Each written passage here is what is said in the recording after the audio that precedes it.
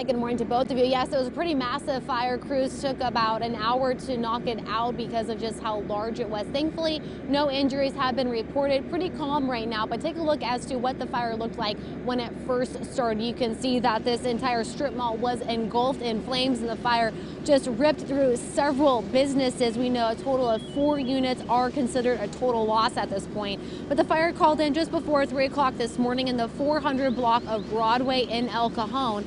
It started as a second alarm, but then quickly upgraded to a third alarm when evacuation started, not for surrounding businesses, but for those who live behind the strip mall. The battalion chief for Heartland Fire and Rescue tells me that they had to evacuate about 4 people, or at least 4 of those homes, who were living in 4 homes, because they were worried that the fire would spread. Thankfully, that was not the case, and those people are back in their homes safely. But this did cause El Cajon police to shut down several streets surrounding this strip mall. Those have since reopened. But here's more from the Heartland Fire Rescue Battalion chief as to what he knows so far about the fire.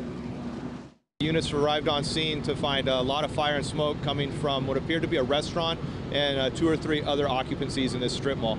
We had agencies from both Heartland Fire Rescue, San Miguel, Santee, and San Diego Fire Department assist us with large body of fire that we were able to extinguish. It took us about an hour.